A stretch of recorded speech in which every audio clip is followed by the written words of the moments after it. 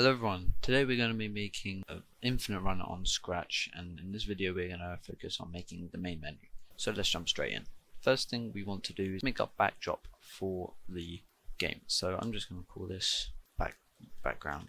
So now I'm going to make it a nice theme. That's a nice sky color. What we're going to do is actually make a sprite. I'm going to draw a sprite here, grab the pen 5, and I'm going to go for a nice orange color. I'm going to call this title. Alright, so there is the title. So what we want to do is go to events, when green flag clicked, set ghost effect to 0, show. Let's just do that like that. Let's just do that as well. We don't need that, it's just I want it to stay in that position, permanently stay in that position, and just do that. Alright, lovely. So now once we've made the title sprite for our game, the reason why we haven't done this in the backdrop is so as you can see here in the code, we have a ghost effect. So we're going to make it so it's nice transition from when we click a play button, which will be somewhere along the bottom here. It will fade out. Let's go choose a no, when you make a sprite, because we're making the play button, you don't have to. You can export your own sprite by going to choose a costume and uploading a costume. Or you could just go to choose a sprite, upload a sprite. I'm going to do the same thing. So I'm going to go color picker. Can I pick that color? I can't. Alright, let me quickly go ahead and get this color. 1110. Alright. 1110. Lovely. I'm going to do the same thing as I did before.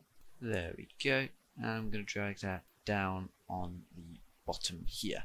I'm going to rename the sprite to play. You can call it whatever you want as long as you know what it is for later use. And we're going to drag this code here to there, but instead of this we're just going to remove that block and grab this one.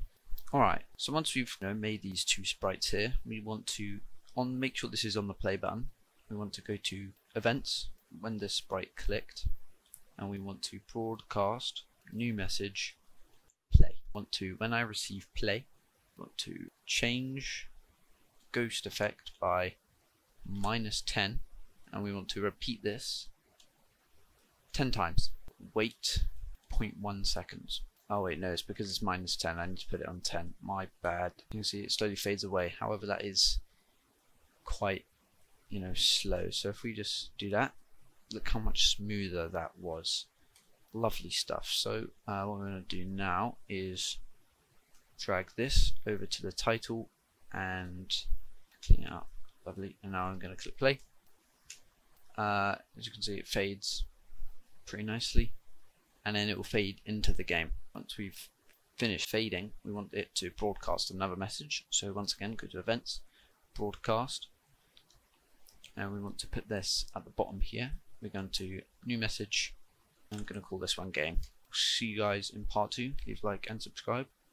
See you in the next one. Goodbye.